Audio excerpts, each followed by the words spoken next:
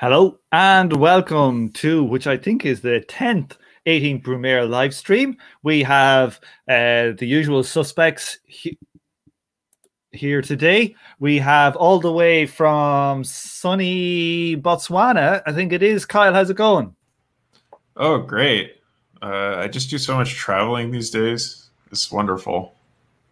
Yeah, to be a member of the bourgeoisie with a stipend from your rich daddy. Yeah, that's right. Okay. Trust fund baby Kyle Thompson. Well known.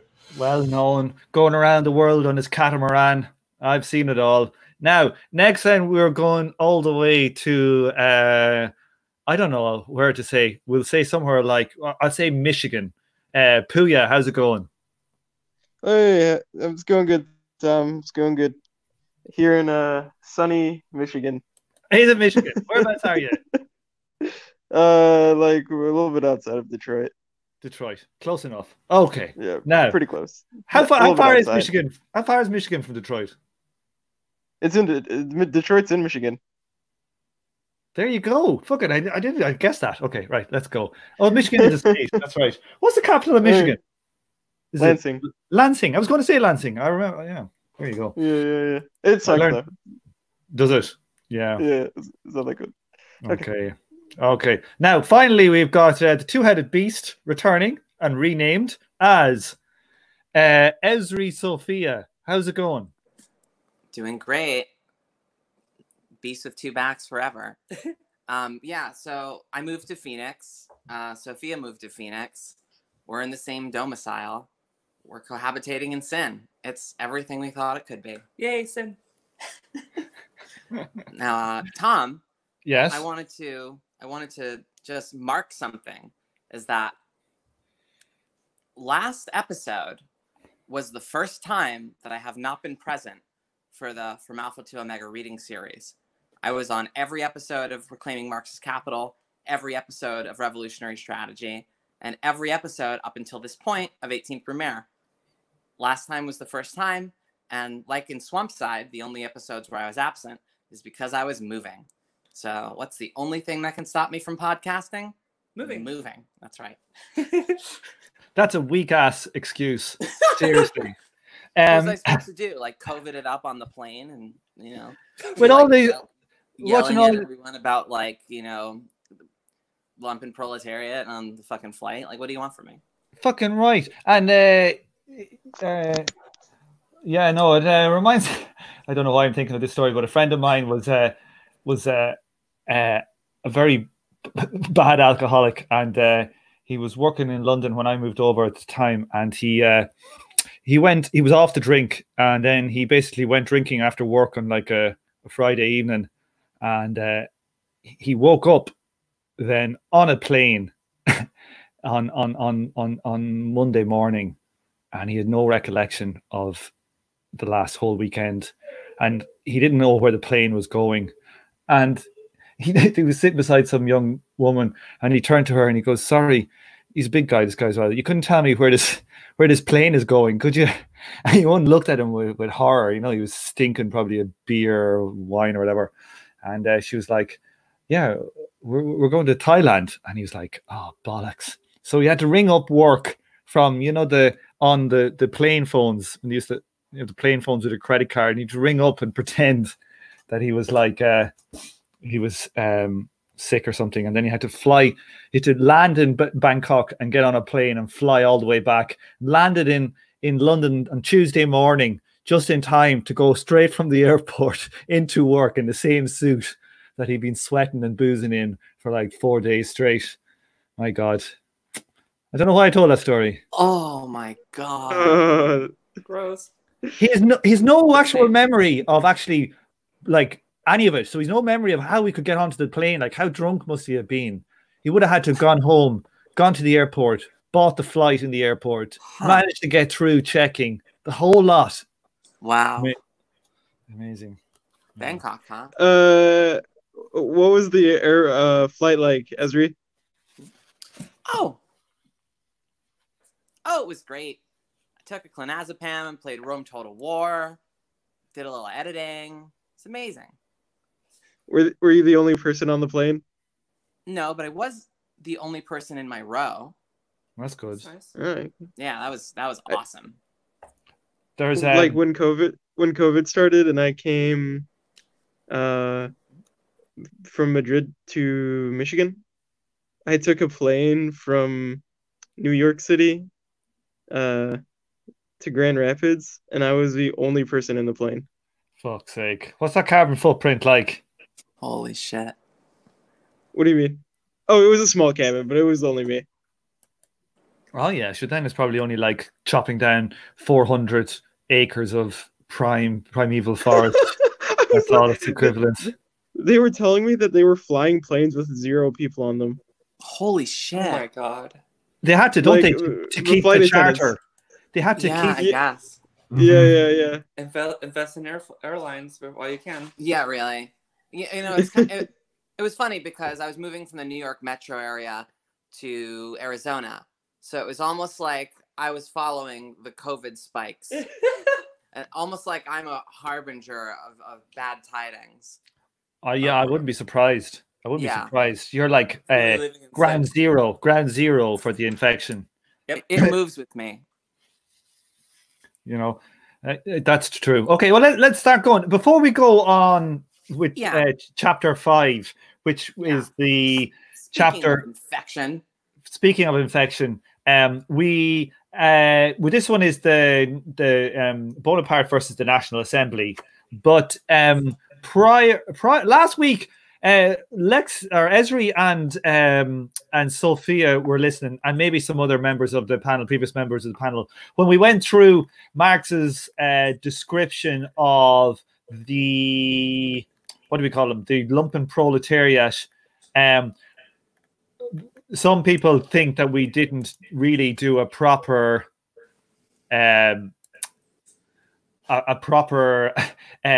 critique of Marx's class analysis here. Esri or Sophia, do one of you two want to lay in here, because you really wanted to talk about this section here I have highlighted?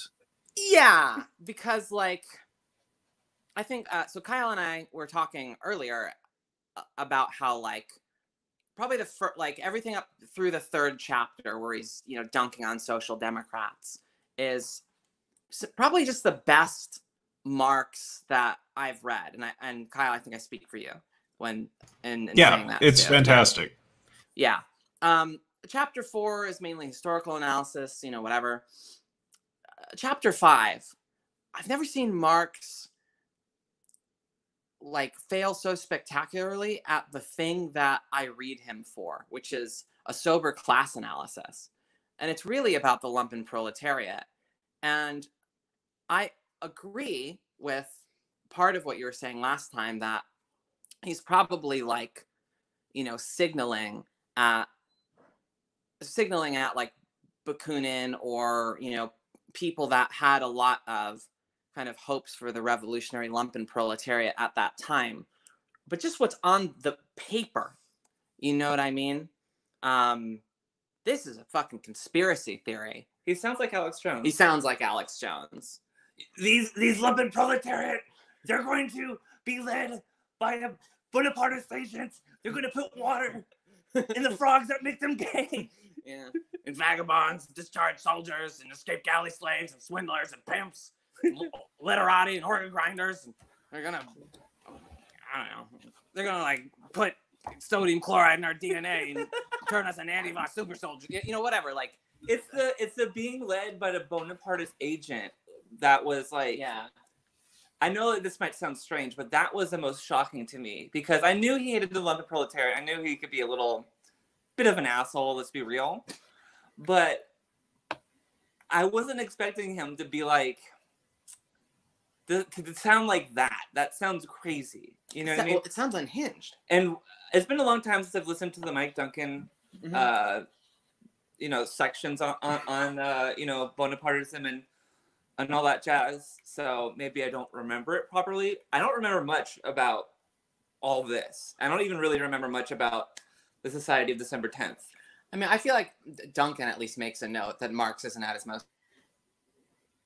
That's what I remember. I don't think that's I don't think that's too hard of a judgment, is it? Is it too harsh? I felt like you all were soft on Marx just because you wanted to bring out his kind of thought process, which I don't. I like that you were explicating his thought process. I just think that this lines up with the moralism of the classical workers movement, like 1-to-1, Right. essentially.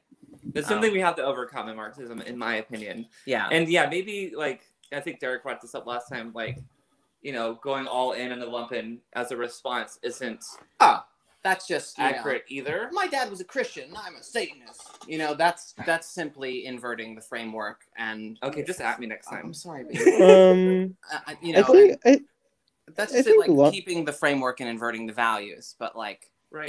if in the lumpen proletariat you're gonna put like pimps, and in other places he puts sex workers, so-called prostitutes, like he puts them in the same category. That's not really class analysis. Nope. no, but I think like it could it is like super moral, but I think you could use it as a class category if you like took out the moralism. Like, a beggar don't think you isn't can use- Sorry. I mean, like, yeah, I mean they don't work, Well, Well, I think you can They don't do use- productive. They don't do productive labor, but they do beg. It is like, it's not like it's not work. You go So on the here's train thing here about in the lumpen London, and proletariat. It's not. It's super under theorized. Like, give But me they a don't work concise for somebody. definition of lumpen proletariat based on what we have here. It's basically anyone that's like excluded from the wage relation. And Yeah, that, but it's but not really here- like here it's like yeah, like you were saying, like it's kind of confused. Like it's like, yeah, it includes brothel keepers. I mean, that's bourgeoisie. Like I'd say.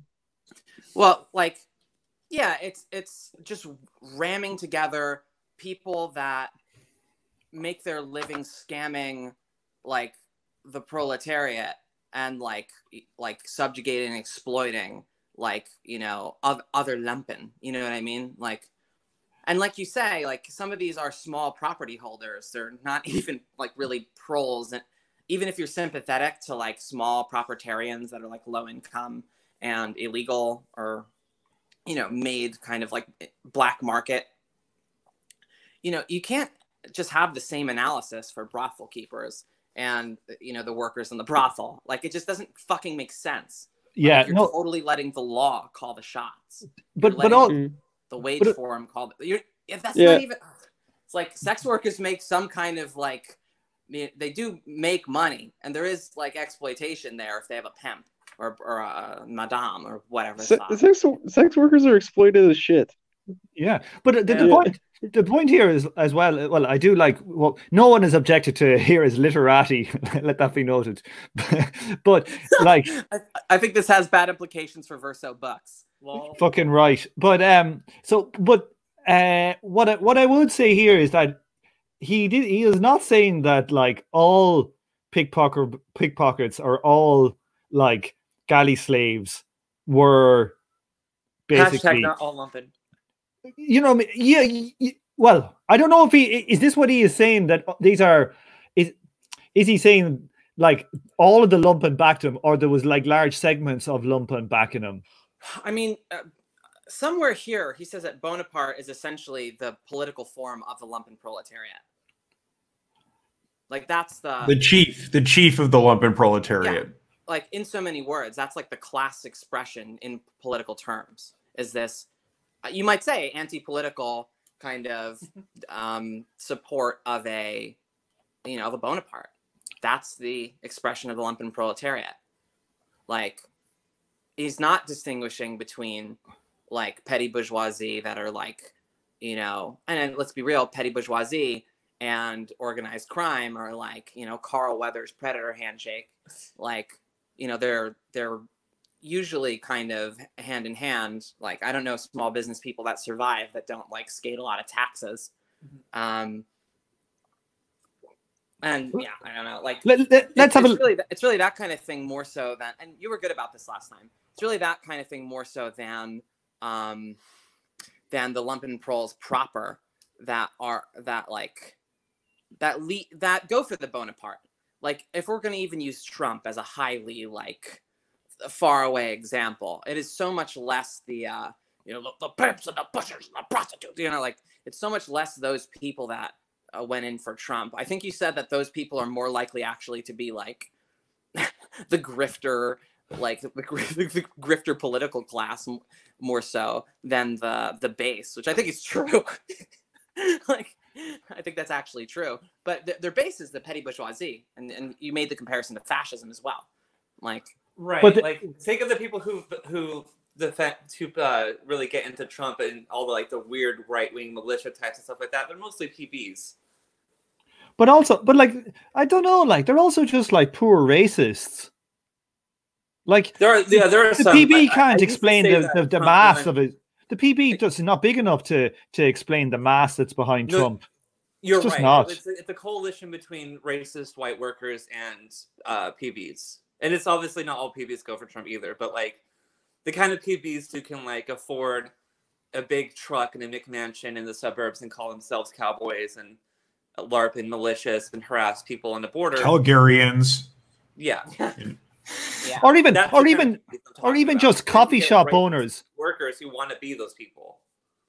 Yeah. Or even just like coffee shop owners, or, small businesses, like printer shops. Like, those type of people are probably heavily Trump supporters, but they're probably also heavily racist. Same people. Like, yeah, but like, I know, but I'm just saying that there's not that many petty bourgeois. But when we get to like looking here at let's go through the list then of all these people. Trump I do want to clarify though. I think you're underestimating how many PB are in the U.S. Yeah, because there's like that whole post-war settler compact to make like a middle class and a lot of the union stuff is demolished, but there's still like. But like, what PB in the U.S.? People whose families made it well, during the post-war compromise and were able to maintain their wealth.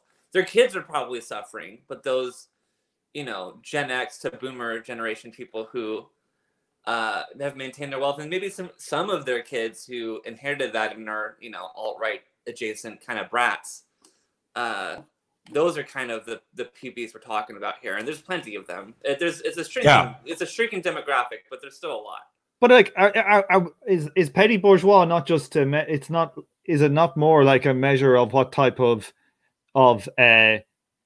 it's not just an income based description, it's a production based description, and like there's just not enough shopkeepers in fucking America to be 30% or 20% of the vote. Like, half of Trump's people are just Republicans, and half of them are fucking probably diehard fucking racists. Like, there's just not enough PB diehard fucking racists out there to be 20% of the population. So we should like do some we should do some numbers on this. Anyway, we'll come back to this.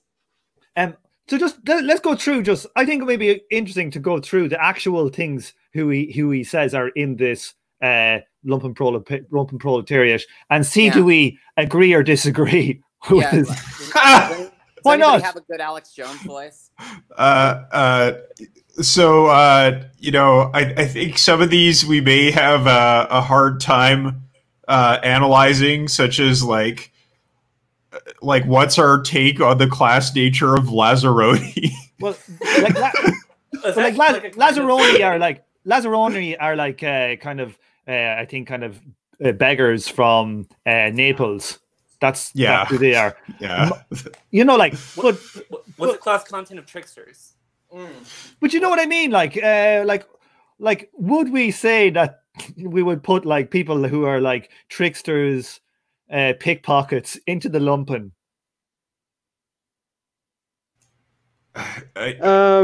Yeah. And of course that makes sense. If we're going to use the category lumpen, and I think there is something built into it that's moralistic. But if we're going to try to put that aside, because exploitation has moralistic content too, but we try to put that aside as Marxist, right? So the lumpen proletariat are people that, or proles that prey on other proles. Normally, they prey on proles the proper proletariat that are in the circuit of the wage form.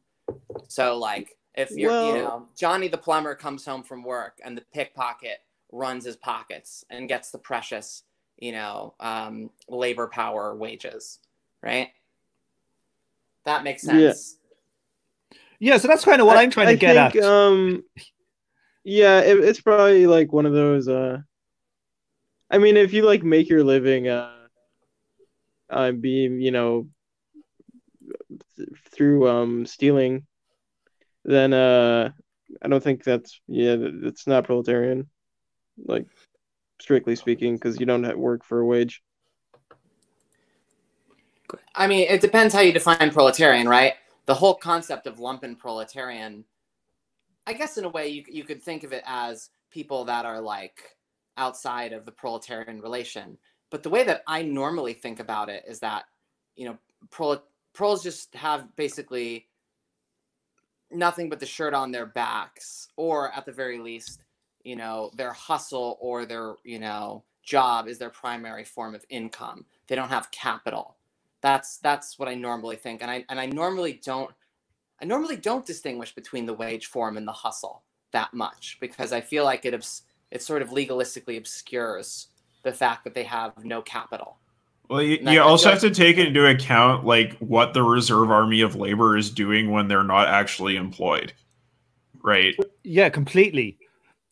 But I think if you I think got also, I think there's a thing of time in there. So like, you know, if it's like a crisis and you're unemployed, and I don't know, you steal some, yeah, I think if there's a crisis and you get unemployed, you're still a prole. But if it's full employment and you make a living through, you know, like preying on people, or, you know, pickpocketing or etc., then I think that would be lumped in proletariat. like I'm just looking here at like the definition of a galley slave, like, you know, like a lot of times. Christ. Well, like it's the escaped galley slaves you got to look out for. Yeah, they're the bad ones. No, but like, so the galley slave is a slave in a rowing galley, either a convicted criminal, right, sentenced to work at the oar, or a kind of human chattel, often a prisoner of war. Like in France, they were literally sometimes American fucking Indians, or like American Native Americans who were like just fucking chained up. Like there was 50 Iroquois chiefs from Fort Frontenac to Marseille, France, uses galley slaves. So like there's a mix. Like a lot of these, like say discharged soldiers, that's a very mixed. It's a very catch-all thing, isn't it? Like, you know, like there's discharged soldiers who get their leg blown off, and then there's other ones who are discharged because they were fucking assholes and swindlers or something. So it's a very this way. Imagine a Marxist today being like, "Oh, those fucking lumpen who, you know, are escaped from prison, who are, you know, according to the Constitution, legally slaves, because you can still be a slave as a punishment for a crime. Like, fuck those guys, right? Like, we wouldn't take that shit seriously. Those thieving looters, those riders, those thugs, right? I mean, those scum. Like, come that on. is taken. That I'm taking it on board. I'm just trying to give the argument. Like I completely like I completely take it. Like I'm trying to get at what like, because obviously there is a class content to what the Decemberists were, for example, and all the fucking shenanigans and stuff they were getting up to, right? So it's like, you know, we gotta like we can't not do an analysis of who they are, because they contain certain types of peoples that we would feel bad about saying it contains. Do you know what I mean? Like at some point you have to do the fucking analysis. Right. No. But what about lumpen? Marx definitely kind of fucks it up. What about lumpen says anything that can't be accomplished through like surplus population, surplus proletariat, you know, or whatever? Or because I don't think because this source as like an accurate source of like who is the class content that supports Bonaparte, it may be correct, but this is so full of vitriol that like I kind of want to trust but verify, or maybe slightly distrust and check. Yeah, the main thing that I don't like about this is that it undermines my trust in Marx's analysis here, and that now have to actually do instead of just having pamphlet brain and feeling smug about it, I actually have to go do the legwork. So thank you, Marx, for not being good all the time. No, like that's very fair. I think all those points are very fair. But like, for one thing, I would say why your description, Esri, wouldn't work is because some of these aren't surplus proletariat or whatever. Some of these aren't. Like a brothel keeper is not, right? A literati isn't. Okay. Like a porter isn't. Like, I mean, that's why I mean it's a weird. Yeah. That's right. But why are they all in the same class category then? Right. That actually weakens Marx's argument more than strengthens it. And I don't think your intention was to strengthen his argument, but I think it just throws the whole category into further question. Well, maybe there's like what, lumpen petty bourgeoisie or whatever, or surplus petty bourgeoisie. However you cut it, like we have to change the class relation. But they have to bifurcate this, like, and distinguish between the pimp and the sex worker. Yeah, absolutely. Like it shouldn't be called lumpen proletariat. It should be called just like lumpen whatever the fuck. I don't know, because it's like it has elements of petty bourgeois. It has elements of like God knows it's probably should be putting the fucking cops in here. Is there any cops? You know what I mean? Well, Jay Sakai, the guy that wrote Settlers, who essentially claims that in his kind of memeified way that there's no white proletariat in the United States. As he kind of aged, he did kind of look at cops as lumpen proletariat, which I thought it's an interesting turn of phrase. It's an interesting turn of the moralism of the workers' movement tradition. Yeah, but it definitely is full of moralism. Like that's to be undoubted. But I do think like when Marx is doing his analysis, sometimes not all of the classes are like what's that word? Like they're not. It's not like a Venn diagram. Some of them overlap, don't they? Like what do you mean? What do you think about? I'm trying to think now, but like the lumpen proletariat, like except I think like the lumpen proletariat, like the proletarian and the bourgeoisie kind of overlap. I would think the lumpen proletariat is not, from how is it described here, is not all contained within the proletariat. It's an intersection. Like if you were to draw a Venn diagram, you'd have one lumpen circle, one for proletariat, one for petty bourgeois, and they're separate. And then you'd have like the lumpen proletariat, which intersects and contains both elements of both. Yeah, this is something that you might call like a contradictory class location. When we talk about Eric Olin Wright, although this is part of his like earlier framework, like he does get into situations where, people have multiple sources of income and they are part of the Venn diagram. Maybe lumpen at some point would be a category worth looking at if you can like do concept surgery on it, reconstructive surgery, whatever. But like, yeah, it definitely needs some surgery. This is like if you swap out lumpen for parasite, you basically have Marx's meaning. Yeah, I think I almost want to say like in the Marxist tradition, if this is our starting point, and I think this is what the starting point of most people, even the new left, are kind of responding to this. I honestly think this whole category should kind of just be like tossed away, and we should start over with something that's a little bit less. Yeah, because I think that Esri, when you're saying that if you replace this description of lumpen proletariat with parasite, it would be more accurate. I think that's exactly it. Like that actually resolves a lot of the questions that we have. Like, are they really proletarian? Blah, blah, blah. Like, is a literati really proletarian? Like, actually, if you just swap in parasite, like all those things disappear. And what Marx is saying, like, actually makes a lot more sense. Like you can understand his reasoning better if you remove the proletarian label and just put in parasite. Well, I don't think so. I don't think it's a good so. movie. Because if you say parasite, right? How are you leaving out the fucking main class of capitalists? How are they not a parasite? So parasite is too broad. I think it has to be more specific. The other point I would make, generally speaking, Tom, Marx tries to, whenever he's deploying moralistic language, he normally he'll try to emulate the morals of the society. So the bourgeoisie, they're job creators. You know, they're like the wage form exploits justly, whereas these people, these are the unjust. These are the parasites. Even though we all know exploitation has moral content. Marx is saying, "Oh no, there's no moral content to it. I don't have any morality. I don't believe in justice. I don't believe in equality. That's not what I'm doing, even though I am like, but that's not what I'm doing." So I think that's the angle there, is that this is something that the society also thinks is, you know, illegitimate forms of predation, where surplus extraction, you can't have society without surplus extraction.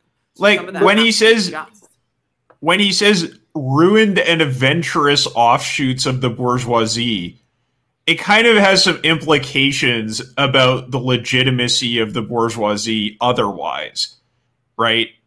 Like that it's these like fail sons and like, you know, disgraced people who from the bourgeoisie who fall into this group. They're adventurers. They're not like, you know, legitimate business people. That's the connotations of what he's saying here. But also it's like it's just people who work in like kind of probably are criminal enterprises. You know, mafia types, gangsters, gangsters, are petty bourgeois on some level.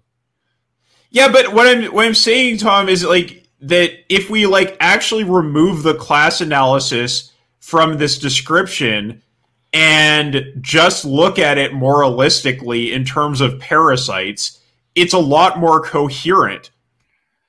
I would also. I mean, I brought up the movie as it's presented. Right? I think that's true. But I think that it's interesting in that movie is that both the people that they work for, the bourgeois people that they work for, and the lumpen who's scamming them, are both parasitic in their own right. It's kind of the point of that movie, and the movie definitely sympathizes more with like the poor lumpen family, but no spoilers, but it gets rough. Yeah, legitimacy is the key word.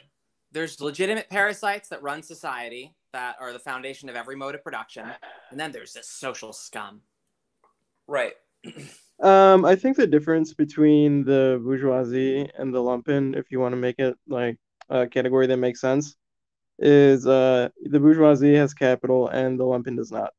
So, like how I think of the lumpen, it's like beggars. They don't have any capital. They don't work for anybody.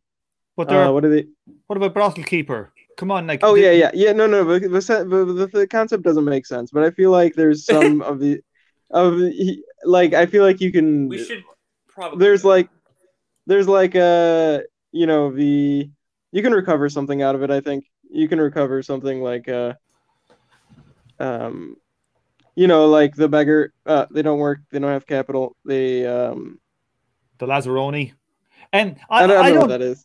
Yeah, no, I'm joking. Like, I think I would go further than you. I think I have a different take on this. I don't think that it's really something that's going to be based. I don't think it's a static class for one, and I don't actually think that it's. I don't actually think it's that. It's so much founded in material conditions. Like I think if there was a similar, if there was going to be like if Trump was actually, say for example, if Trump was actually going to do a Louis Bonaparte, right? And what would his equivalent lumpen proletariat be? A lot of them would be actually workers. A lot of them would be racists. And I don't think that it's a static lump. I think that if you were to look across different like kind of Bonapartist types, I think like there could be quite large differences within what would make up what Marx would call the lumpen. What do people think about that? Well, I think it's like a worker. You have workers at one point in time. They work in factories. But that's not the point though. Later, yeah, but then it's 50 years later, and now they're working in tech industries, or whatever you want to say. And then, so I think lumpen, a good way to pose it is that they're people that live off the wage fund without capital. So they're like exploiting people, but they have no capital. But like, I don't know. I imagine if you're... We're not going to sort this out this session. We just wanted to give like a critique because I feel like it was missed last time, but I don't want to spend all episode on this either. But it's your show, Tom.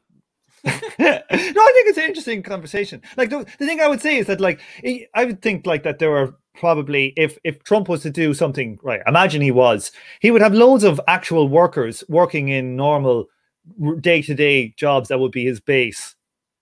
Like, but are we saying that there's a difference between his base and this lumpen proletariat? Like, are we saying that these are basically the December 10th? But like Napoleon had December 10th people, but Napoleon also had general broad support in the population too. How do we split them apart? Yeah, just to sort of give some kind of definite information about things that that Louis Bonaparte did.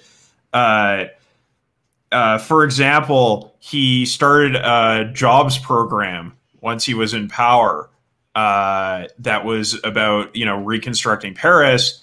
And this did give him quite a bit of popularity with workers. Just as an example of how he was able to get support from people who were not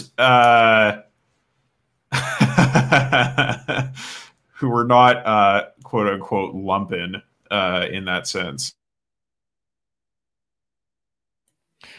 Yeah, that's what I'm trying to get at. It's that's a good point. The comments. But hopefully you see what I'm saying. Maybe I didn't pose it correctly. Let's read it out loud, I guess. Oh yeah, sorry. So Stank in the comments says people who live off the wage fund without capital are proles, Puya. Yeah. So. Yeah, that's true. But like I don't know how to articulate. Well, okay, but like let's take that logic a bit further then, and you get into the problem of unproductive labor, right? Unproductive workers are then lumpen.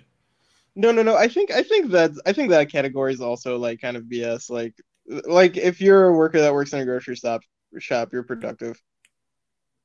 Right, well, what about who do reproductive labor for pay? Sometimes not for pay. Yeah, but it's complicated. Yeah, but you were saying like, Tom, you were like these group of people that like Napoleon, they're like this, and then or the people that Napoleon was drawing off of, they have like, how do we explain that? Like, kind of what I think Marx is getting at when he makes these class categories is that he's trying to, like at one point, like the proletariat might be kind of conservative, but like there are these material, like how the economy works, it kind of like disposes them. It gives them like a disposition towards progressive politics, like that's more objective. Sorry if that's like badly posed, but I'm not a talker, so if I need to explain anything, please let me know. You're a talker, Puya. No, but I heard what you're saying. I think it's contingent on the situation. Like, I guess, something that pops into my mind is W.E.B. Du Bois, Black Reconstruction in America. He does the class breakdown of the American South. And, like, poor whites become, like, are they have a pretty shit time, and they get hired as the slave overseers, right? Like, and that's very contingent on their political situation, how progressive they are, right? And even the economic situation. They've been basically made obsolete in that point in time by slave labor, and are essentially surplus population. And when they are hired, they're basically hired to police other workers. Like something I would say here is that when Marx is like, I don't know what I'm not being clear of about here, I think, is that this is how he's describing what the society of December 10th were made up of. So, like, when we're looking at Trump supporters, we're not looking at an equivalent, because there is no society like this, underground, society who's actually doing lots of particular fucking underhand shit for Trump. There's not an exact like model of what's going on in America at the moment for this, what Marx is calling the lumpen proletariat here. Like, getting to what Derek was saying about, like, in Egypt, it strikes me that if you had a dictatorship in countries, like, I think that you could imagine, like, all their snitches and people that actually managed to keep people down would be largely made up of people who might have these type of jobs. I don't know if that's, would you call them a lumpen? I don't know. I'm kind of confused. What kind of jobs? I knew people, like, I've known people who were like CIA snitches and they were bourgeois, like, and they were working for a dictatorship. Yeah, but I'm not. I'm talking more about the dictator, the people who work for the dictator. Like, who snitch on neighbors and keep stuff going, or even, like, yeah, you wonder what it's like in, say, like, East Germany and shit like that, or in North Korea, who are, like, do they have lumpen? No, the Stasi's infiltration of society was way more extensive than that. They had, like, 1 in 31 people was a spy or something. But, like, how big was this? How big is the Society of December 10th? It's got to have been fairly big. Yeah, but it doesn't have the same character at all as as Stasi informants. It's just not the same. No, fair enough. Fair enough. Okay, let's move on. Unless anybody else wants to have the last talk, I've fucking said a lot here. I'm not making a case that I agree with this paragraph. I'm just trying to interrogate it before I get cancelled by Esri and Sophia. Anybody who wants a final word? I think the main point to take away here is that Marx is making a pretty simple point in this chapter. He's saying that Louis Napoleon is the chief of the lumpen proletariat, who are parasites on society, and he is the great parasite who is exploiting France. Like, it's a very simple moralistic point, and that's really the substance of what he's suggesting here. Like, as your average pickpocket preys on the average worker, so too does Louis Bonaparte prey on the entire nation of France. All right. Yeah. If we're going to charitably read Marx's rape joke from the first chapter, I think we can look at this and kind of crack open the rational kernel here. That makes sense. Like, I'm not saying that is an adequate analysis. I'm just saying that's like what he's saying about Louis Bonaparte by making so much hay out of the lumpen proletariat. Is like, he's kind of appealing to people's moralism. Tom, you still got Stank's comment up. I don't know if you want to dunk Puya that hard. Sorry, Puya.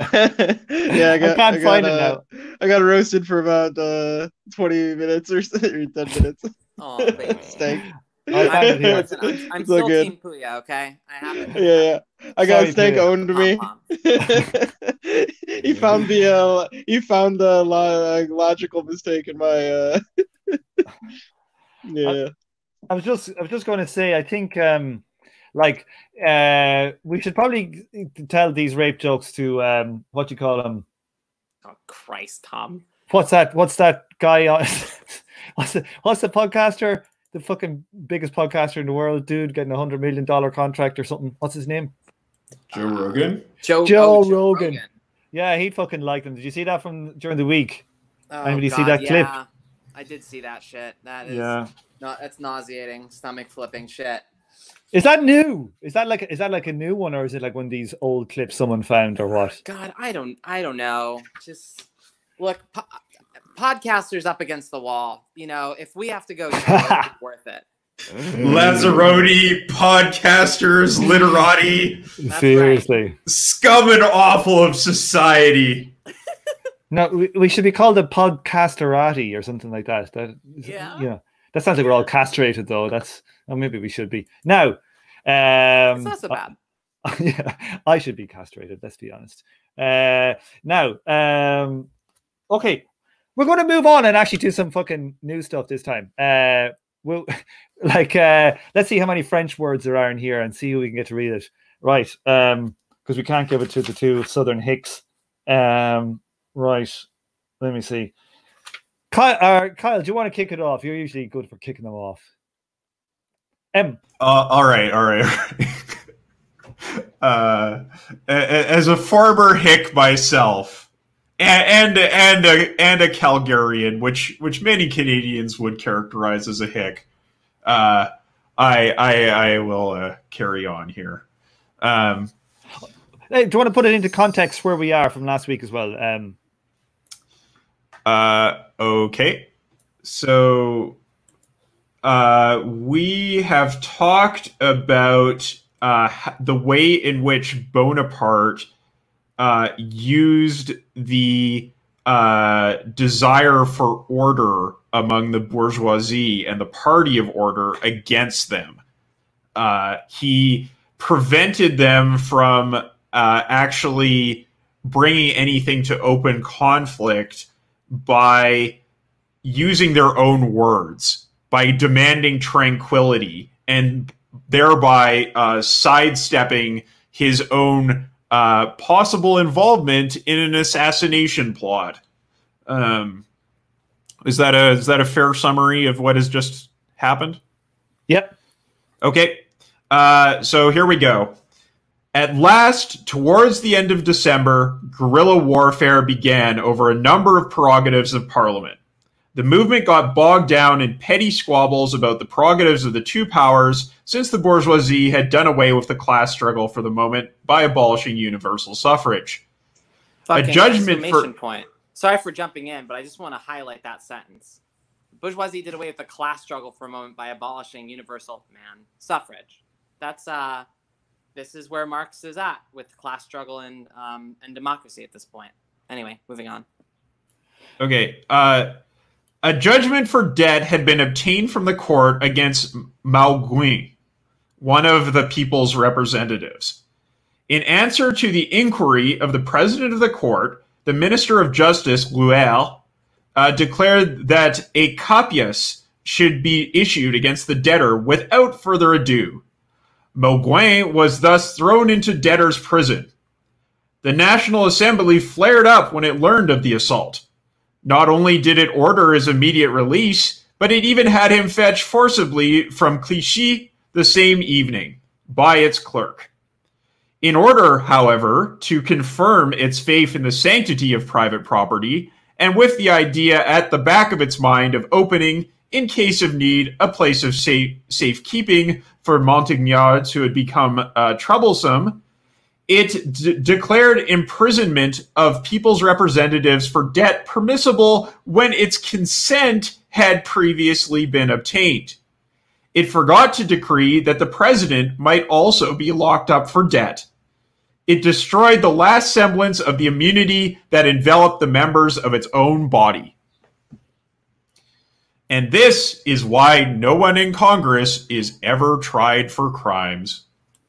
Correct. This is why insider trading is legal now. I think it's actually technically legal at this stage in America. So for members of Congress, as far as I understand, insider trading was previously legal, but Obama put in some rules against it, which is why it became a bit of a controversy when people like Pelosi were, Pelosi's husband were profiting off of sort of insider information at the dawn of this crisis.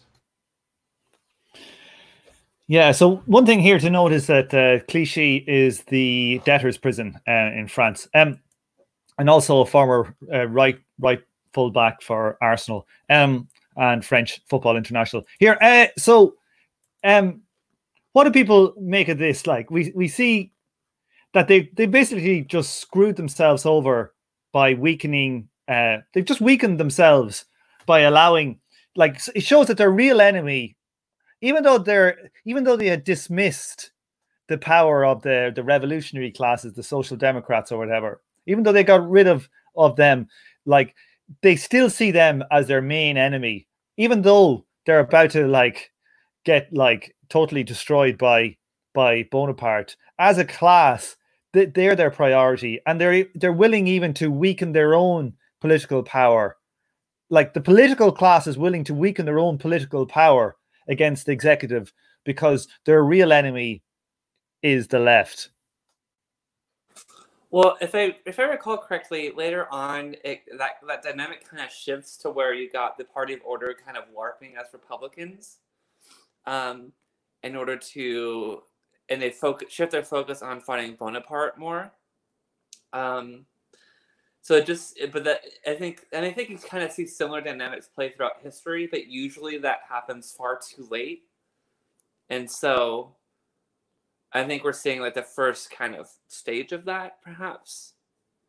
Like, right now, they're focused on the wrong thing. They're focused on like, and this makes sense, right? They want to make sure they can continue to exploit the working class, but that's not where the real threat is for them. But I don't know. I've been thinking a lot about this, and I'm not sure how I feel about it. Like, is like the way to think about Bonaparte here, like, is like an autocrat who is good for the bourgeoisie. It just kind of like more or less kind of lessens their political power, but they still maintain their social power. Is that kind of why in like Germany, and obviously Bonapartism isn't the same as fascism, but to kind of see something that rhymes with that, in Germany you had some of the bourgeoisie trying to stop Hitler. I mean, far too late, obviously, but they were a part of some plots at certain points. Maybe it's just because they simply wanted to have say in government and they didn't anymore. You know, I don't know. I'm just kind of spitballing. I think you're right. I missed the last section. Sorry, I was trying to do something here. But Lex or Esri, talking about this point here. Esri's stepped away. Sorry. Okay, sorry. So just getting to Esri's point here, I'll bring it up again then. But since the bourgeoisie had done away with the class struggle for the moment by abolishing universal suffrage, I think the point that Marx is making here is that like they got beat on the street, and then the struggle went into the parliament for a while, and then they basically defeated them on the parliament too. Yeah. He's not making the case that it's gone. It's only in voting where the class struggle is from now on or anything. No, I don't think that's what she was saying either, because we talked about this last night. She's just, the point she was making to me last night, and I'll let her speak on it when she's back, but the point that she was making to me last night was more along the lines of like, we were talking about like ultra leftism and all that, and how, you know, you could try as you might to divorce Marx from like his focus on electoral strategy, but you see it as early as in this book where he is referring to political struggle as a central component of class struggle. You know, it's not the only thing in Marx, but it's like a key thing. It's a key part of it. And he could be wrong, honestly. And I'm kind of inclined, I don't think of myself as an ultra leftist, but I think like we were really like going back and forth on this. And I think, you know, finding some kind of center left strategy for me is kind of what I want to do. Like, I don't think in using center left as like in the McNair sense, I don't think focusing a lot of effort on elections, even in countries that don't have first past the post, is like a really viable method, in my opinion. But I think using elections strategically as a way to like boost your party's presence is okay. Anyway, that's also digressing. Yeah, I definitely think that I don't think electoralism is gonna work in the U.S. especially. Oh, agreed. And people, yeah, and it seems to be very unpopular with the people that you'd probably be pulling off of as your base of support. Yeah, I mean the situation at this point in France is that like when the Montaigne was interacting with the rest of Parliament, like it was a very acrimonious relationship, right? And like oftentimes you saw the fight in Parliament being related to a fight in the street. The parliamentary struggle was kind of obviously related to what was happening in society in general. And so I don't think it's that surprising that Marx sees that the Montaigne being defeated in Parliament was representative of like a crushing of the proletarian side in the class struggle in general.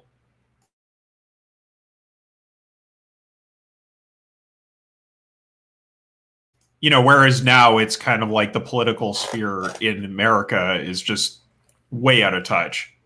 In a similar way to what the party of order established once they did crush the Montaigne, right? That the struggle between Bonaparte and the party of order was a political struggle that was largely divorced from the social. Yeah, totally. It became a battle of who will represent the bourgeoisie. Yeah, I think Sophia basically like fairly represented my point. There is a slight turn around the Paris Commune towards like alternative forms or whatever. But in terms of Marx's theory of how dictatorship of the proletariat is established and what the class struggle ultimately entails, like, Marx is, of course, interested in economic activity and strikes and that sort of thing. And I'm sure if he could see our situation, he would appreciate the role of riots in the class struggle and that sort of thing. But ultimately, for Marx, what makes a transition to communism plausible is the proletariat like wresting the state from the bourgeoisie in some way to destroy it. Yeah. Okay. I'm going to read the next bit then. Okay, let's jump into it. Today is going to be one of the slowest days ever after an hour talking about 3 sentences from last week's fucking part. Right. Okay. Okay. It will be remembered that acting on the information given by a certain Allais, Police Commissioner Jan had denounced a section of the Decembrists for planning the murders of Dupin, and Changarnier. In reference to this, at the very first session, the quaestors made the proposal that Parliament should form a police force of its own, paid out of the private budget of the National Assembly and absolutely independent of the police prefect. The Minister of the Interior, Baroche, protested against this invasion on his domain. A miserable compromise in this matter was concluded, according to which, true, the police commissioner of the Assembly was to be paid out of its private budget and to be appointed and dismissed by its quaestors, but only after previous agreement with the Minister of the Interior. Meanwhile, the government had started criminal proceedings against Allais, and here it was easy to represent his information as a hoax, and through the mouth of the public prosecutor to cast ridicule upon Dupin, Changarnier, Jan, and the whole National Assembly. Thereupon, on December 29th, Minister Baroche writes a letter to Dupin in which he demands Jan's dismissal. The Bureau of the Assembly, alarmed by its violence in the Mauguin affair, and accustomed when it has ventured a blow to the executive to receive 2 blows from it in return, does not sanction this decision. It dismisses Jan as a reward for his official zeal and robs itself of a parliamentary prerogative indispensable against a man who does not decide by night in order to execute by day, but decides by day and executes by night. Okay. So we're going to get into a lot of this shenanigans today, all the ins and outs of what's going on. So essentially what's happened here is that there was a plot by the Decembrists to kill, Dupin and Changarnier. And Jan was the police commissioner who was actually looking into it. But the Parliament didn't back up Jan. They never interrogated it as they were supposed to do it in Parliament. They never set up the commission in Parliament that was going to look at all of this stuff. And when they backed down on that, it allowed Napoleon and his ministers to make it out as all being a crazy plot and to basically get rid of who were actually their enemies in the National Assembly.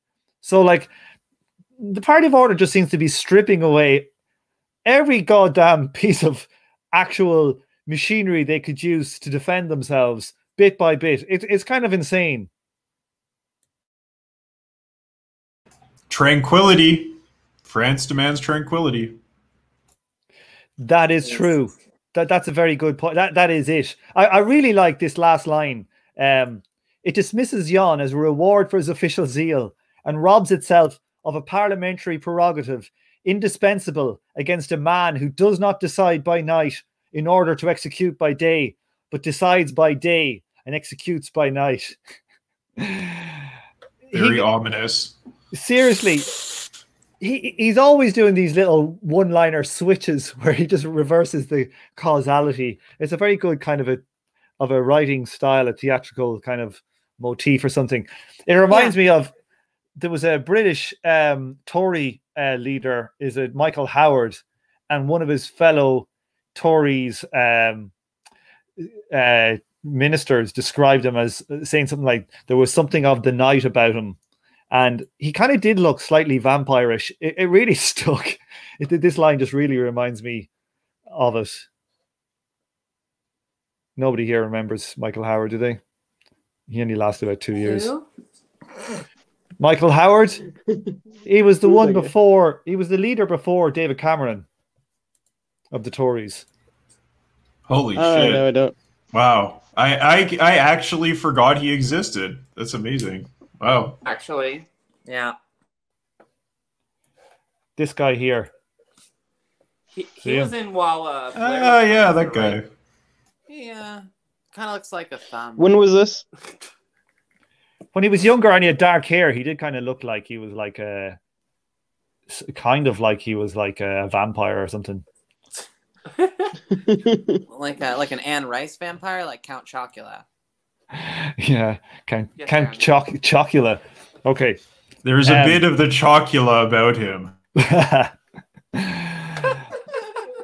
Oh dear. Right. I don't know who is Anne Rice and who is the chocula. We'll tell you when you're older, Tom. Seriously, it's one of those. God damn it. Right. Let's keep going here. I'll fire into this next paragraph. These are we'll see how we get on. All right, anybody else? Sophie, do you want to read one? Sure. I'll probably butcher the French, but that's fine. Let's see if there's any hard French words here before we start. Looks pretty good. I don't think there's not even one fucking word in here, so you can't be Bonaparte. You know how to say Bonaparte? 0 words. There's no words that are descended from French here. I'm kidding. I don't know. Probably not. Anyway. Probably about fucking 40%. 40% of English is French anyway. Okay. Fire ahead. We have seen how on great and striking occasions during the months of November and December, the National Assembly avoided or quashed a struggle with the executive power. Now we see it compelled to take up the struggle on the pettiest occasions. In the Montaigne affair, it confirms the principle of imprisoning people's representatives for debt, but reserves the right to have it appealed only by representatives obnoxious to itself, and wrangles over this infamous privilege. It's sorry. You said appealed instead of applied. Applied to. Sorry, ADHD brain. Let's restart. Yeah. In the Monnier affair, it confirms the principle of imprisoning people's representatives for debt, but reserves the right to have it applied only to representatives obnoxious to itself, and wrangles over this infamous privilege with the Minister of Justice. Instead of availing itself of the alleged murder plot to decree an inquiry into the Society of December 10, and irredeemably unmasking Bonaparte before France and Europe in his true character of chief of the Paris lumpen proletariat, it lets the conflict be degraded to a point where only the issue between it and the Minister of the Interior is which of them. Sorry, you said where only the issue, where the only issue, just from it lets the conflict. It lets the conflict be degraded to a point where the only issue between it and the Minister of the Interior is which of them has the authority to appoint and dismiss a police commissioner. Thus, during the whole of this period, we see the party of order compelled by its equivocal position to dissipate and disintegrate its struggle with the executive power in petty jurisdictional squabbles, pettifoggery, legalistic hair-splitting, and delimitational disputes, and to make the most ridiculous matter of form the substance of its activity. It does not dare take up the conflict at the moment when this has significance from the standpoint of principle. When the executive power has really exposed itself, and the cause of the National Assembly would be the cause of the nation. By so doing, it would give the nation its marching orders, and it fears nothing more than the nation should move. On such occasions, it accordingly rejects the notions of the Montagnier and proceeds to the order of the day.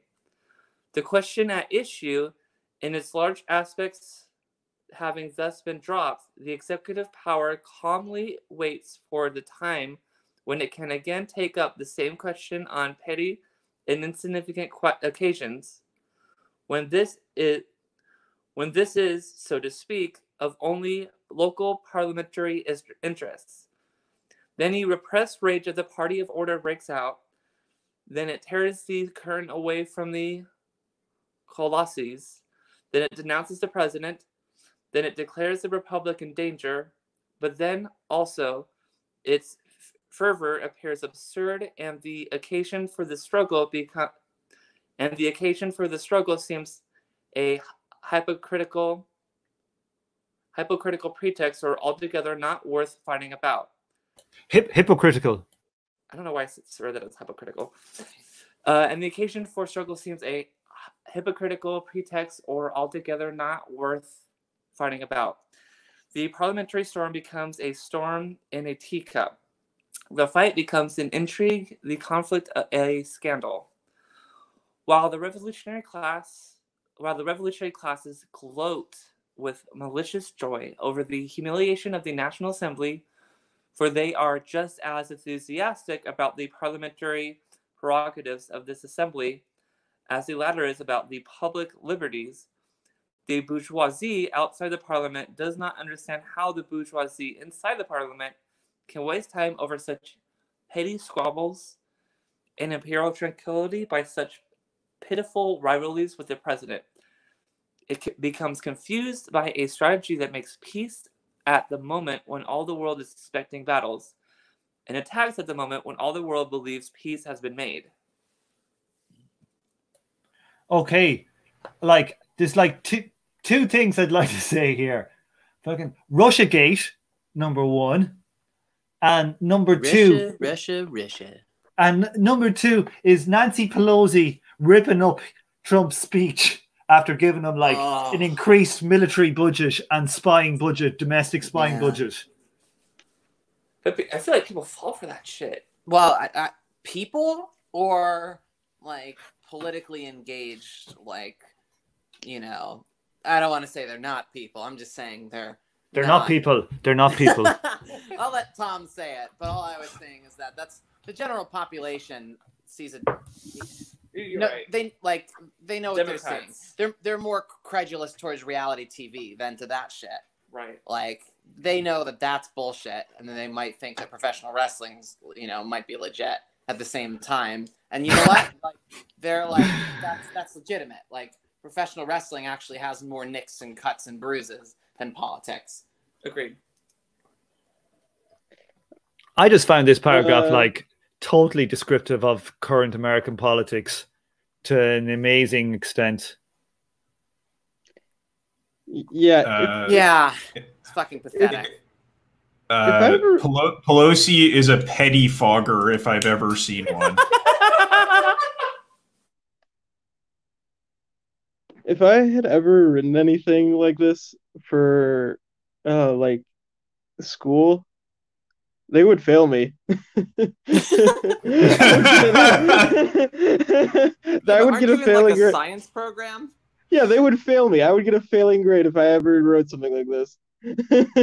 They would just go F. Like they would read the first paragraph and give me an F. Like what branch of biology do you study? Me? Am I wrong? Chemistry. It's chemistry. Physical chemistry. God damn it. Okay, so yeah. If you have this much rage about like something in chemistry, I would wonder. No, but it's like I can't even like I don't know. Say it. It's not just like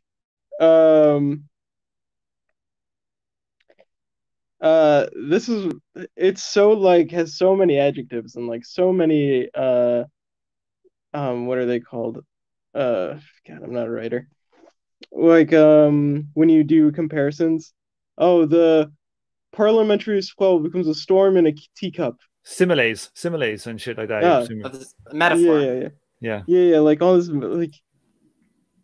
Do you not like that? You just like reading fucking binary code. You're not allowed to speak anymore. Let's fucking mute.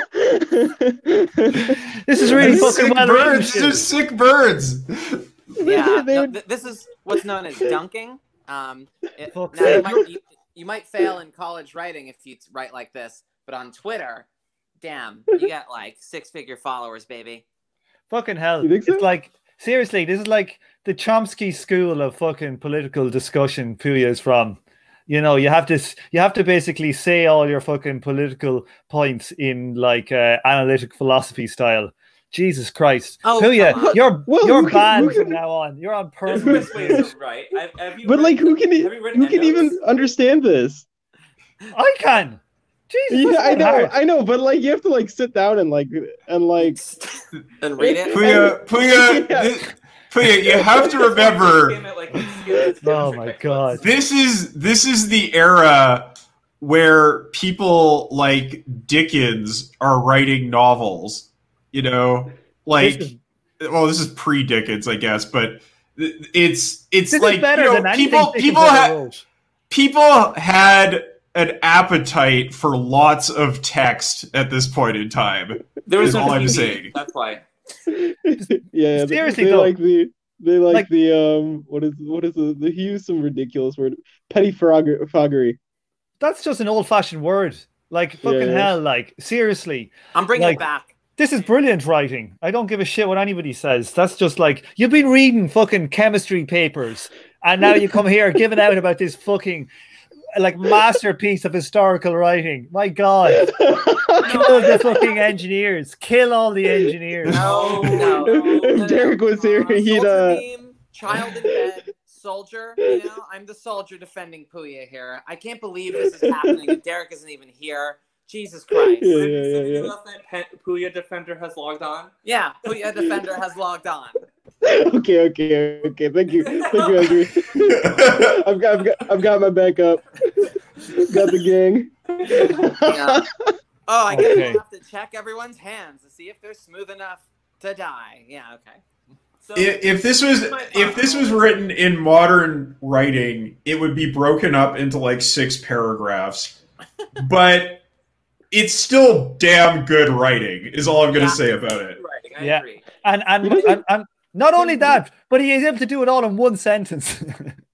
To kind of like defend Kui a little bit here, though, I think this is good writing. It's a good middle ground between like my APA style or reading like bio textbooks versus something like EndNotes, which I brought up earlier as like a joke. But really, like, I realize I don't hate communization that much. I hate their writing style. It makes me want to pull my fucking hair out because I learned to write in APA and I wrote like honors papers and shit like that for them. And you get to the fucking point with that. Whereas yeah, right. Like with EndNotes and that kind of style of writing, like it's very flowery and poetic and kind of influenced by Althusser, and I just want to like take it out back and shoot it with my gun. Okay, we're not doing any more. I'm moving this on. We're not doing any more talking on writing style. This is I'd fucking edit all this shit out. Right now, let's go. Let's go on to the next bit here. Tom, you might want to take your Stalinist purge message. I don't know. I'm very annoyed now. It's going to take me a while to take it down. Right. I'll leave it another until I talk this a little bit.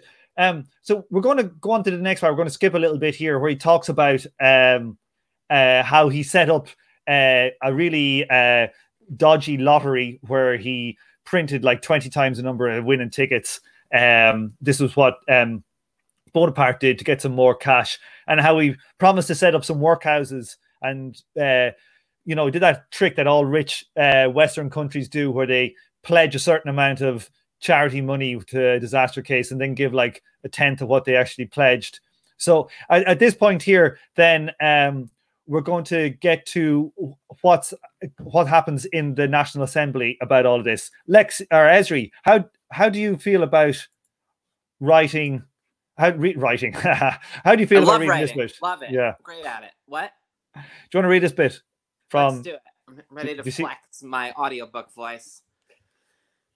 Here, the National Assembly was confronted not with the fictitious president of the Republic, but with Bonaparte in the flesh. Here, it could catch him in the act, in conflict not with the Constitution, but with the Code Penal, with the Penal Code. If after Duprat's interpellation, it proceeded to the order of the day, this did not happen merely because Girardin's motion that it should declare itself satisfied reminded the party of order of its own systematic corruption. The bourgeois and above all, the bourgeoisie, the bourgeois and above all, the bourgeois inflated into a statesman, supplements his practical meanness by theoretical extravagance. As a statesman, he becomes, like the state power that confronts him, a higher being that can be fought only in a higher consecrated fashion. Bonaparte, who precisely because he was a bohemian, a princely lumpen proletarian, had the advantage over a rascally bourgeois in that he could conduct the struggle meanly, now saw, after the assembly guided him with its own hand across the slippery ground of the military banquets, the reviews, the society of December 10th, and finally, the Code Penal, that the moment had come when he could pass from an apparent defensive to the offensive. The minor defeats, meanwhile, sustained by the Minister of Justice, the Minister of War, the Minister of the Navy, and the Minister of Finance, through which the National Assembly signified its snarling displeasure, troubled him little. He not only prevented the ministers from resigning and thus recognizing the sovereignty of Parliament over the executive power, but could now consummate what he had begun during the recess of the National Assembly, the severance of the military power from Parliament, the removal of Changarnier. And if you want me to read that, you gotta scroll down. Great. An Élysée paper. Did I say that right, Kyle? No, Kyle. Yeah. Yes, Élysée, yeah. Thank you. An Élysée paper. If you just think if you think about the Champs-Élysées, that's what it's from. Yeah, that's why I know how to pronounce it. Cool. All right. An Élysée paper published an order of the day alleged to have been addressed during the month of May to the 1st Army Division, and therefore proceeding from Changarnier, in which the officers were urged, In the event of an insurrection, to give no quarter to the traitors in their ranks, but to shoot them immediately, and to refuse troops to the National Assembly if it should requisition them. On January 3rd, 1851, the cabinet was interpellated concerning this order of the day. For the investigation of this matter, it requests a breathing space, first of 3 months, then of a week, finally of only 24 hours. The Assembly insists on an immediate explanation. Changarnier rises and declares that there was never such an order of the day. He adds that he will always hasten to comply with the demands of the National Assembly, and that in case of a clash, it can count on him. It receives his declaration with indescribable applause and passes a vote of confidence in him. It abdicates, it decrees its own impotence and the omnipotence of the army by placing itself under the private protection of a general. But the general deceives himself when he puts at his command against Bonaparte a power that he holds only as a fief from the same Bonaparte, and when, in his turn, he expects to be protected by this parliament, his own protégé, in need of protection. Changarnier, however, believes in the mysterious power with which the bourgeoisie has endowed him since January 29th, 1849. He considers himself the third power, existing side by side with both the other state powers. He shares the fate of the rest of this epoch's heroes, or rather saints, whose greatness consists precisely in the biased great opinion of them that their party creates in its own interests, and who shrink to everyday figures as soon as circumstances call upon them to perform miracles. Unbelief is, in general, the mortal enemy of these reputed heroes who are really saints. Hence, their majestically moral indignation at the dearth of enthusiasm displayed by wits and scoffers. Well, there's a lot of goddamn shade being thrown in these two paragraphs. Kyle, you normally like to talk about the snarky McCollins. What do you got to say about this? It's wonderful. It's so good. Like, I think maybe the sort of connotations of saints comes out differently in a different language or culture. It maybe doesn't hit quite as hard, but you can kind of imagine, you know, that opposition between heroes who can actually get shit done and saints who are just there as, like, you know, kind of like moral figures who are martyred or call upon miracles. Yeah, so it's really good.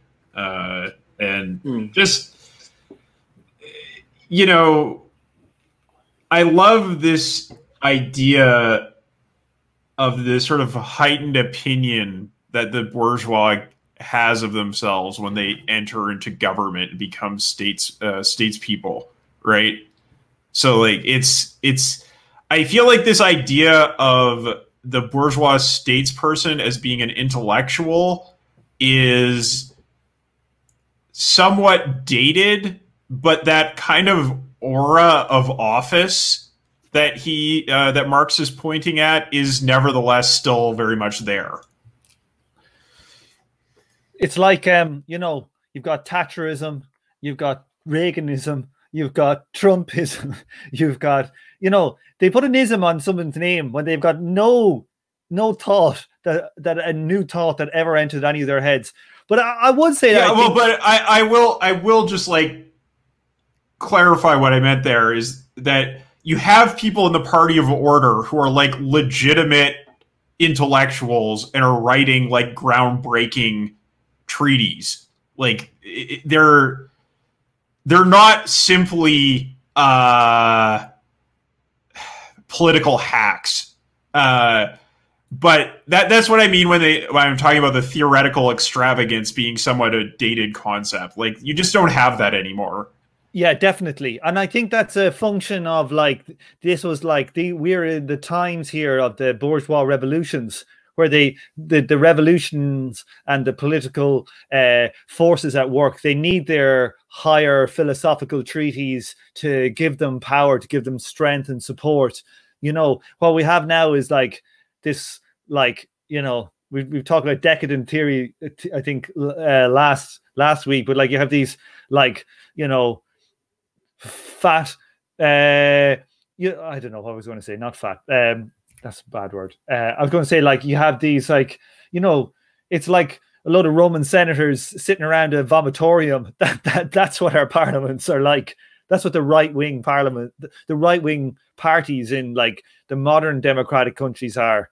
Like, if anything, it's nearly the far right have more actual theoretical work at this stage. Yeah, like the closest thing we had in Canada was, like, in recent history, was Michael Ignatieff, who was kind of like a sort of popular intellectual, like a neoliberal hawkish hack, who really played up his aristocratic background in the Russian aristocracy, and became the leader of the Liberal Party, and was just like a catastrophically bad politician, and quickly was given the boot for the politicos to take power once again.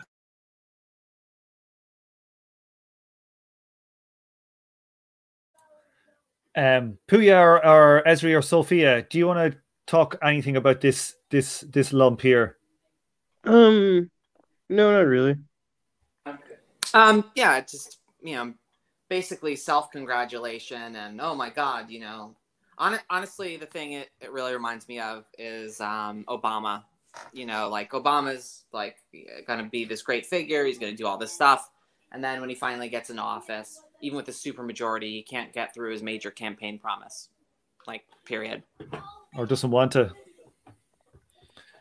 No, I think it was just for the campaigning. I don't think he wasn't going to do that stuff, I don't think. I mean, you know, he could have. He could have, just simple game theory says he could have pushed it through, could have used the bully pulpit of the presidency. And so, yeah, I guess that's a credit to your point. It's not because it wasn't a consensus idea, you know, like, that's not why. Anyway, axe grinding, millennial axe grinding. Would really like some healthcare. Yeah, right, same. I really need it. But should I read? Okay, I'm just trying to see. Sorry, Puya, 1 second here. Between all these fucking messages and getting left, right, and center. Let's have a look. How much have we got left? Oh, for fuck's sake, look at all. Oh my God, I've underlined everything. Fucking hell. Okay. Okay, so let's just do a little roundup. Sorry, this is going to be a hard edit, but we haven't really talked too much about what this meant for Changarnier. Kyle, what does all this mean for Changarnier? Oh, well, he's sided with a spineless parliament and assumed that he has a kind of charismatic power over the army. But in terms of the both the law and the actual state of play, thanks to Napoleon's sausages, he really doesn't. Yeah, remember the picnics and the sausages where Napoleon was buying off the soldiers? I know, but it sounds like he was boning them all. He was boning them. Yeah, he was boning them all in the barracks. Well, you know, like I got no problem with that. If that swayed the troops, then all power to him. Fair enough. Fair play. Must be some bone. Yeah. Essentially, Changarnier neither has like power on paper nor actual power over the military, which he assumes he has, and for some reason has deluded himself into thinking having the support of Parliament means anything when they are spineless and largely discredited.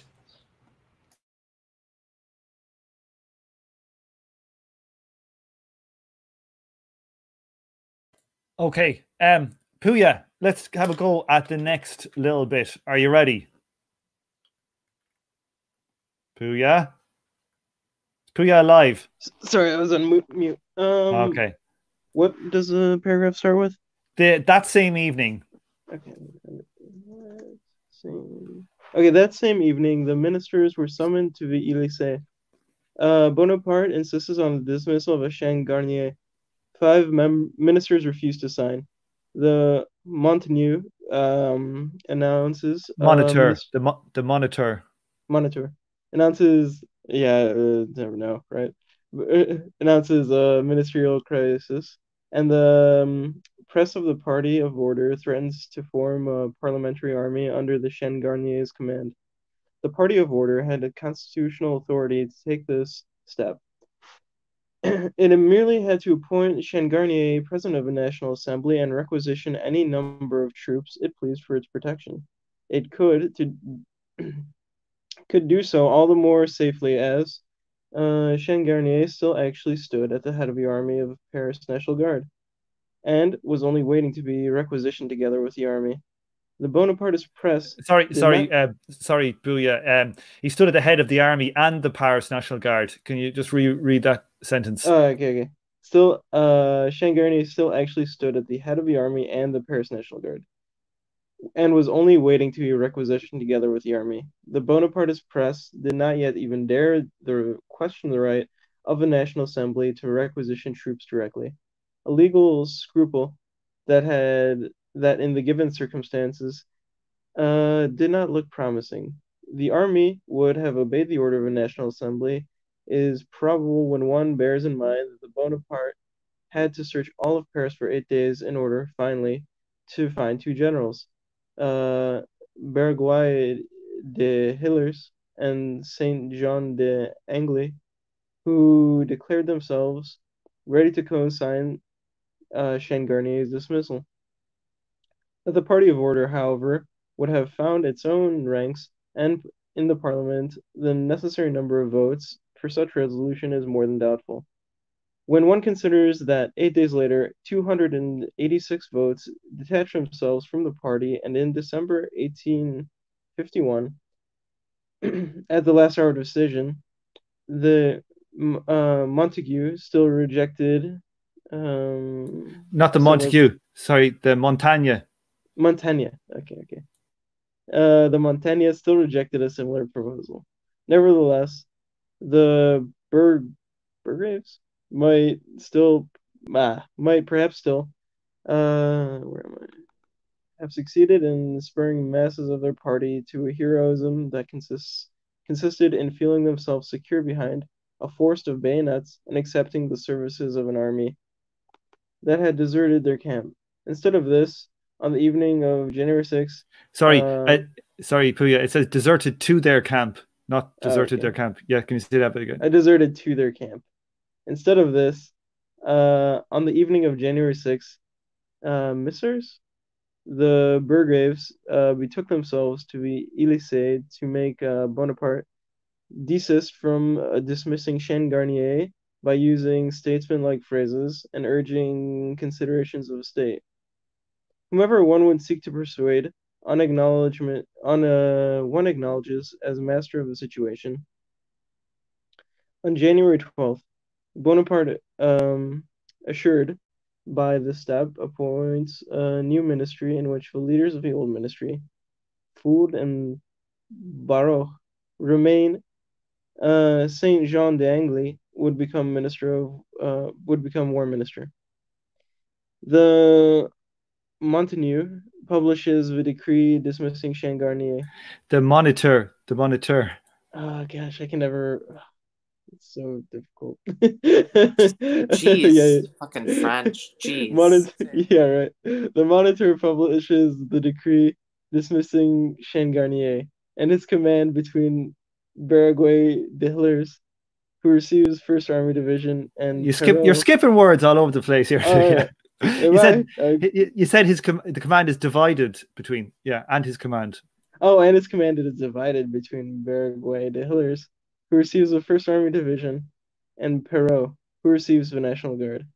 The bulwark of society has been discharged, and while this did not cause any tiles to fall from the roofs Quotations on the Buros are, on the other hand, going up.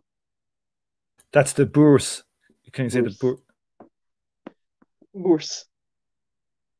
Okay, so Shangarnier is dead. Well, he's not dead, but like his power is gone. Oops. And Oops. and like what's very interesting here is that while the Party of Order could have actually, technically, legally, and probably politically, if they had been able to get the vote through to do this, to make Shangarnier the president of the National Assembly and let him raise his own army, it would have succeeded. But the thing is, at this stage, the Party of Order had so weakened their own party by their shenanigans and their inability to be decisive at the right times and their ability to be decisive at the wrong times. Their party order was starting to fall apart, and they were leeching people from the Party of Order into the Bonapartist camp. And so they would have found it difficult to even get that vote through, which it shows you all the shenanigans that they've done. All their base, essentially, the bourgeoisie base, are actually, at this moment, they're starting to slowly disintegrate and go towards Napoleon. So, like... Well, and finance capital has been supportive of Bonaparte up until this point, and they're thrilled that Changarnier is out and Bonaparte's on the up.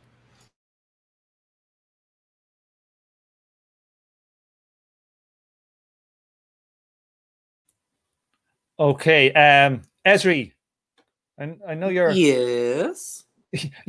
You're busy on Facebook. Am I? Are yes. you? I'm not as busy as you. I'm just sitting here staring at the screen. Okay. Right? No, I was going to get you in to talk about this. That's what I was going to say, but I don't know. Yeah. I don't have that much to say about this. I have more to say about the coming paragraphs. Okay. Is there anything we haven't hit on here? I suppose, this is just kind of like, for me, this like it shows the dynamics in kind of political disintegration. That people think that they have all the power, but really underneath that there is lots of things shifting. And when the push comes to the shove, when real things need to be done, we see where the political power is. Like when Trump ordered the troops onto the streets and the army kind of went, no, lads, no, we're not going to do that. Like, it seems to have taken I don't know from what it's like over there, but from over here, like that decision seems to have really kind of like, cut the, what's that expression? Not to cut the legs from underneath him, but like pulled the rug out from under him. It has a bit. Like, what does it feel like over there? Like, has that pulled the rug out of the idea as the president being the primary political function in America to some extent, from like a real unitary power? I mean, I don't know if it's done that damage to the institution, but it certainly makes Trump seem like the paper tiger that he is. What it makes me think in particular is that all the kind of people freaking out and thinking that Trump's going to try to like do a coup, he clearly just can't, even if he wanted to. And I don't think that was ever really in the cards, but people talk that way. He doesn't have the legitimacy to pull that off, even within like the top brass. And honestly, that was part of his appeal, is that he didn't have the legitimacy of the state. Rip. But in this situation, like, the loyalty of the state is more bifurcated because, sausages. Sausage metaphysics are moving the world. Girl, let me get that sausage metaphysics. Coming right up. Nice. The physicists thought the universe was a torus shaped, like a donut for the cops, but actually it's like a sausage for Bonaparte. Oh, there we go. There we go. That's some Marxism right there. Is it actually donut shaped? I don't think Don't start, Puya. Don't fucking start. We're not going to start talking about thermodynamics. God damn it! Listen, I think it Sometimes started the for. sausage I think it's through a going donut out. is just a sausage going through a donut. That's what I heard. I mean, I don't know about space or anything, but I heard that What- it's going out. No, Okay. yeah, Like a sphere. no. I think it's supposed to be a Taurus. I think it was was one of the ones. I think Well, that I think- explained why it was infinite, because it seems infinite, but it actually is not. It wraps around on I- itself or something. No, let's not go there. Let's not go. Okay, No. okay. Okay. I do just want to note the line, whomever one seeks to persuade, one acknowledges as master of the situation. That's some good stuff there. That's a brilliant point. That is like a dictum that you should bear in mind in life and in politics. Absolutely. I meant to point it out when I was reading it. That was like, that really stood out to me. Like, it's like, look at the what also strikes me about the current movement going on in America is that they're not going to the politicians looking for stuff, because it seems I don't know, maybe it's like that people have copped on to some extent that's not an effective. I don't know. Maybe that because the politicians are losing legitimacy, people are going, fuck the politicians. The political system is all a load of rubbish. We're going out in the streets and we're going to do it for ourselves. Like, I think there's an element of that. Do you think anybody think I'm going over the top with that? No, that's definitely true. I think there's like regular people being like, I got my Mao book in the mail. Like, we're gonna be fighting in the streets. Let's join the SRA. At least, beautiful. like, I mean, what have you been going to the things, Esri, like the protests and whatnot? I've just been moving. I definitely have communization FOMO. I'll put it that way. I've not been to one of them, and yeah, it's pretty inspiring, I would say. I haven't been seeing like regular people rolling around with their SRA club member card in their Mao book, little red book, but people are really fucking like fed up, and I was saying with Tom, like, I went to, like, I think somebody mentioned that some of these are kind of like festivals, right? And I actually like went to one of those, and like, they're organizing there. And like, what do? They just play like music and have kind of people. I mean, if you're not like theory head, then and you don't you just want to be able to go somewhere where you can just listen to music and hang out and talk to people that you agree with politically. And like, they're kind of drawing on these people. Are you referring to what are you referring to specifically? Are you referring to Chaz? Sounds like Chaz. No, just in my area. SRA? No, just in my area. Oh, okay. Oh. Yeah, like, they're there's just nothing wrong with like doing like a hangout kind of like. Yeah. It doesn't have to be like super rad protest march, looting, rioting all the time. It's good to, and like people lefty block party. Yeah. Yeah, that's what they're having, and they have like that's pretty cool. Actually. And then it's like the SRA is there, and like the IWW is there, and like there's regular people being like, yeah, I want to join the SRA, and like, I just ordered my first Mao book in the mail. Well, they're well on the path to not being regular people, then, I guess. Yeah. They're on their path to being disillusioned within fucking 4 months. Or they're like, I want to join a militia. They don't say I want to join the SRA, but they say like, we need to get organized, and like, we need to get. I got my first Mao book. There was somebody saying that yesterday. It was like so funny. Well, all right. we do back militias. First day communist kids being born. Yeah, that's something I guess. No, it was really nice. I mean, okay. maybe the Mao thing was like, okay, that's not TC, like, that's not theoretically correct, but like TC. That's a highly ironic usage of politically correct, but continue. Like it. Yeah, well, it's not exactly TC, but I was like, it's not theoretically correct, but it's fine. It's Yeah, really no. nice. I hear you. Kyle, Yeah. I want to just echo that usage of the dictum, who you seek to persuade, you acknowledge as master. It does make me, reconsider orienting towards the different nerds, towards the STEM, kind of like STEM Marxists and stuff.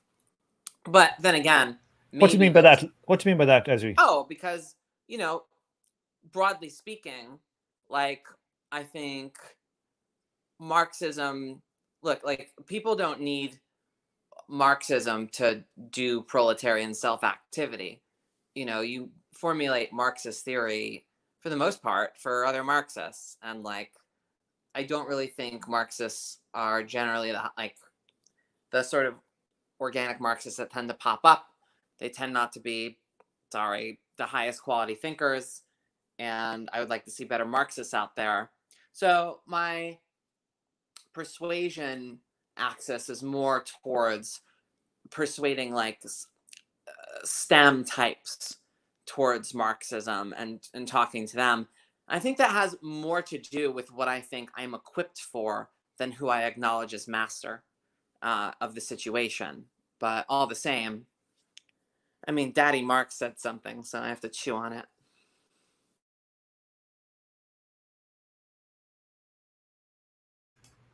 Wow.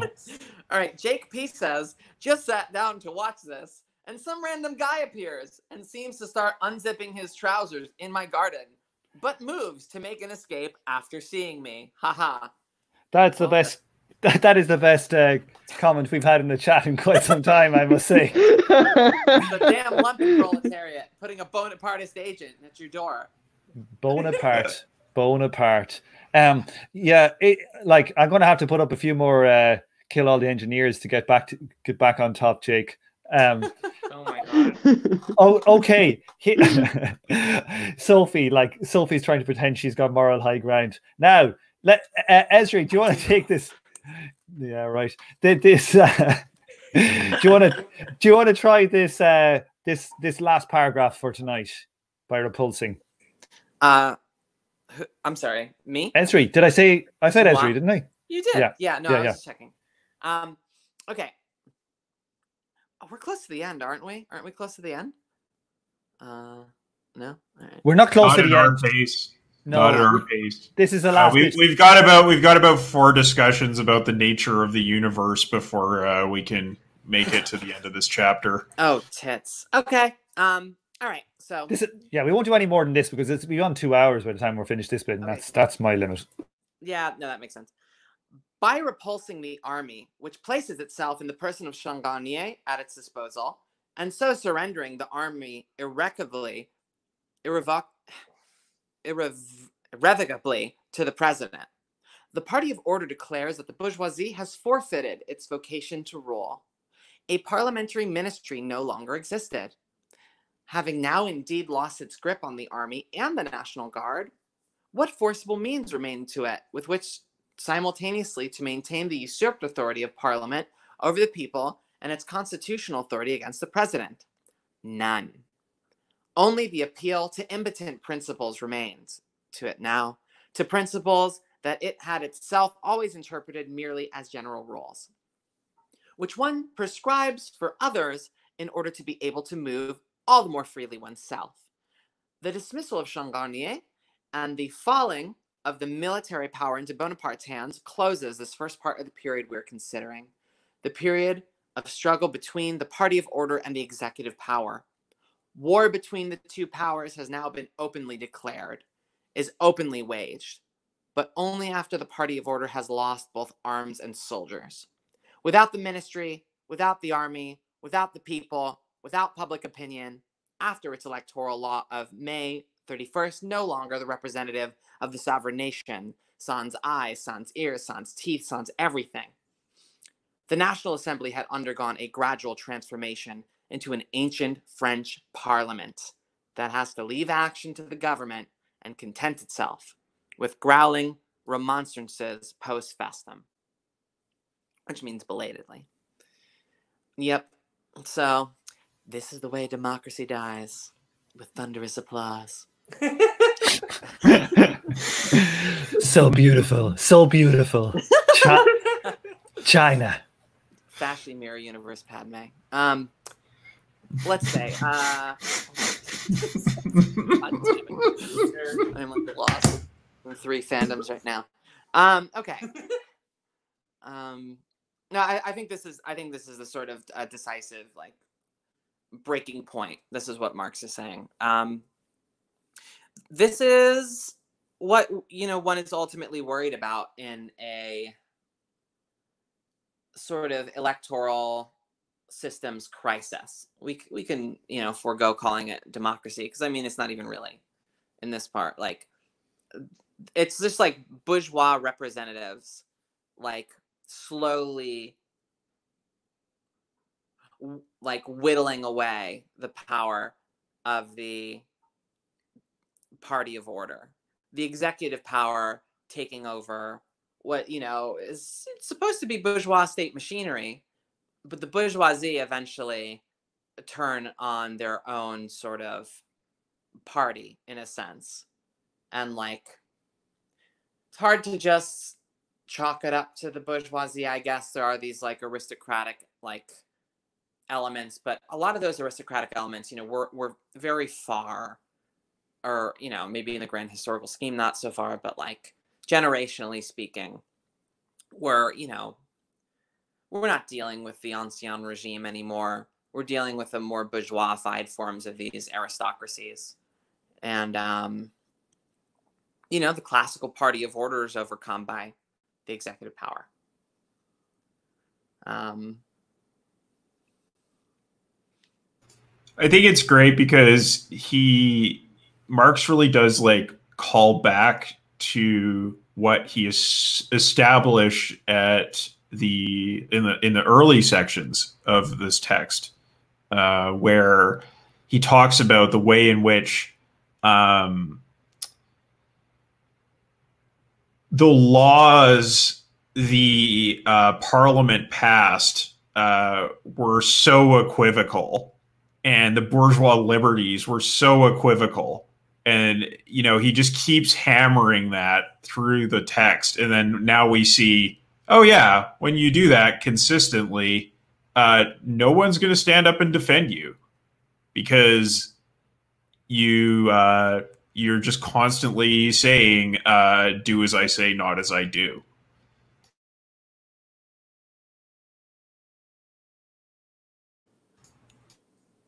Yeah, I mean, not even sure what to say here, because we would think of this in terms of like, I don't know, bourgeoisie, like, electing Hitler or something. But this is so much further than that, because even the prospect of like elections or something, or even the trimmings of universal manhood suffrage, which is a funny category if there ever was one, is, that stuff has already been stripped away by now.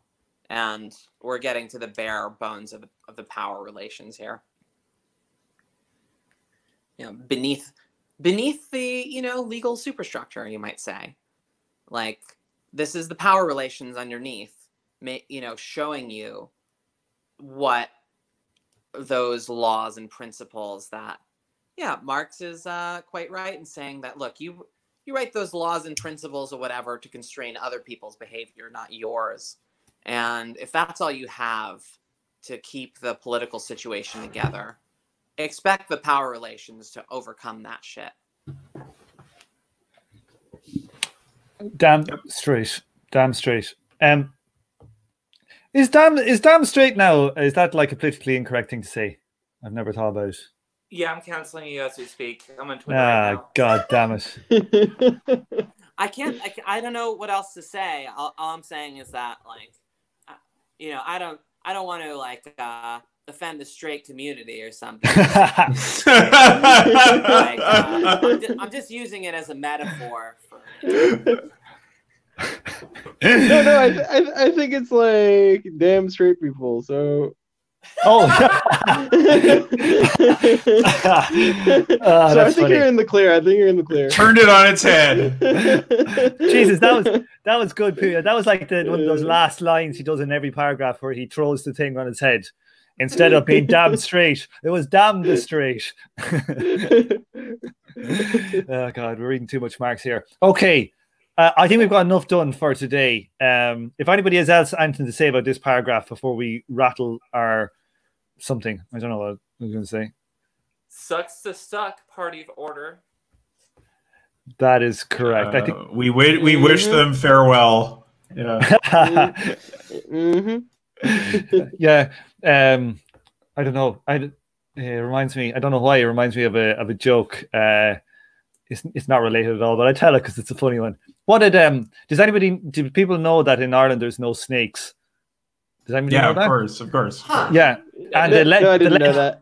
the legend is that Saint Patrick, he got rid of them. He drove all the snakes out of Ireland. Right, so that's the setup for the joke. It's like, what did Saint Patrick say when he was driving the snakes out of Ireland? What? Are you all right there in the back, lads? Oh, Tom. What? What? Like in the back of the car because he was driving them out of Ireland. Oh boy. my God. That was a dad joke, Tom. I don't know what I was. Not that. Wasn't expecting Gone from the high quality marks. We've gone from the low quality marks to the high quality marks to the dad joke. That is one of my favorite jokes. Marking some dad jokeism. Wait. What did the big bucket say to the little bucket? What? You're looking a little pale. There we go. There we go. Or, I have another one. Another one of my favorite ones is like, what did you hear the carrot died? Oh, why is No. There was a big turn up at the funeral. Oh. All right, let's go off stream, offline. Bye, everybody. Bye now. Take it easy. You remember, podcasters. Thanks for joining us. Subscribe to our Patreon. We're bloodsuckers. Yeah. Thanks for listening. Bye. Thank you. Thanks.